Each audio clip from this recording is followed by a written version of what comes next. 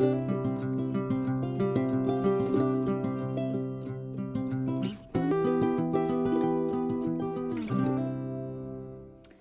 my fellow diamond painters and welcome back to my channel. My name is Kalikaloo on the internet and I also go by the name of Kali. I'm happy that you found your way to today's video, which will be a quick post review of this beautiful canvas from Diamond.Kalikaloo. It's called Star Maker and it's by Yuume art. It's 20 to 30 inches, so 51 centimeter to 76 centimeter wide. And it has a lot of drills. Like you see in this picture here, it represents a tiger, and I know of many people who worked on it. It's one of the most wished for paintings from Diamond.Kalikaloo.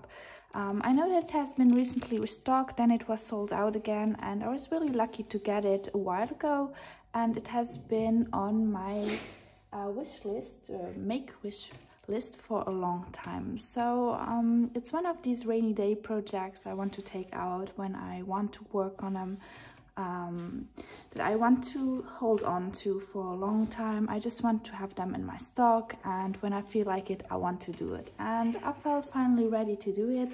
And this one is also one that I really want to hang up on my wall. So more about that a little later. So you can see that this is a picture that has only a few colors. We only have 33 colors in this painting with 2 ABs, the yellow one and the white one. So I'm gonna zoom in a little bit more so you can see. The white one is mainly in the sea roses here, as well as the yellow that's used for the sea roses. And we can also find it in the tiger, for instance, in his tail, and also in everything in its face mainly. So you can see the yellow one is used in its eyes as well, and in the face is the white one also used. So this is really shiny. That's what I like about this picture a lot.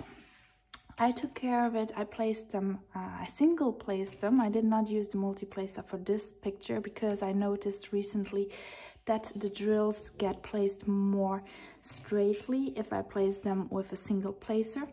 And this brings me already to the next part of this video. So you can see I told you there are only 33 colors, sorry.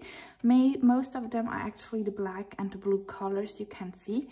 Sometimes there are these green parts, the violet parts a little bit here, and then the color is sprinkled out for it. But there are many places in this painting where you have color blocking. So if you're quite new to diamond painting, color blocking is when you have like parts where you use a lot of the same color. It's not like you have to use with the confetti where you have many different colors. You have to change the tray so often and you have to single place them. You could actually use the multi-placer to do this and it would go pretty quickly. But since this is a painting I really wanted to hang up on my walls, and I really got into it and I wanted to make it as perfect as I could, I decided to single place every single one of these drills, which is what I also did. And I think it turned out perfectly. But I have to say that single placing these huge color blocking parts, like you can see here, for instance, with this black here around and the blue parts and everything, it was quite not the most interesting part. I know there are people that really love color blocking. I'm more into confetti. If I can have a confetti rich piece, I also want it. But in this one you have a lot of color blocking that's going on. So luckily you get the little sprinkles of colors in between. But this was the only thing that quite, I'm not gonna say annoyed me, because I really enjoyed the process of doing this picture. But it's something that I enjoyed maybe a little less, because I'm a person who really likes to have a change of colors a lot. Also, these 33 colors is like a really small palette for such a big picture, which make the color uses also more repetitive. This is also something you have to keep in mind. Nevertheless, I think it turned out stunning.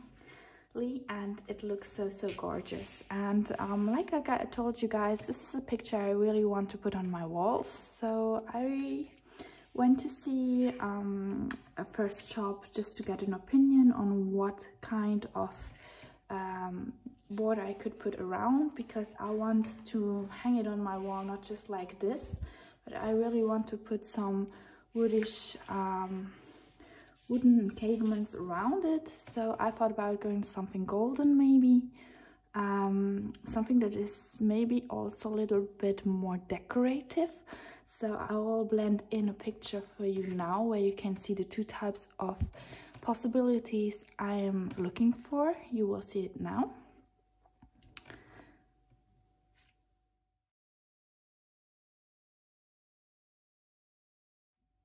So I'm still thinking about which one I should choose, and if I should go with one of these two. I'm still going to look for another shop, but it's not open yet, so you will stay tuned to get notice of that in another video, maybe when I show you how it will turn out definitively. But this is the final product.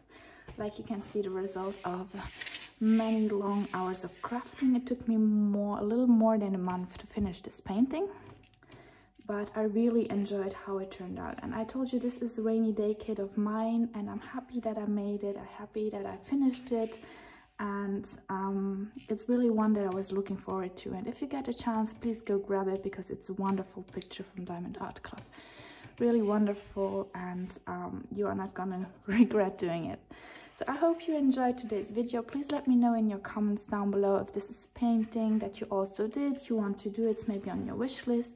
Do you also have rainy day kits? Please let me know in the comments down below. I'm also happy to hear about you and your own products and projects. So if you like this video, also please consider giving it a thumbs up, or even to subscribe, because this helps my channel grow and it would make me super, super happy. In the meantime, I hope you stay healthy, I hope you stay hydrated, and I will see you in another video. Bye guys!